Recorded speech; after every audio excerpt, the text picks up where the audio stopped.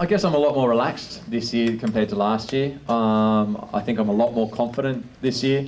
Probably the whole weeks this whole week I felt a little bit better than last year. The bike efforts early in the week last year felt a little bit of a struggle this year. The whole week's been feeling quite good.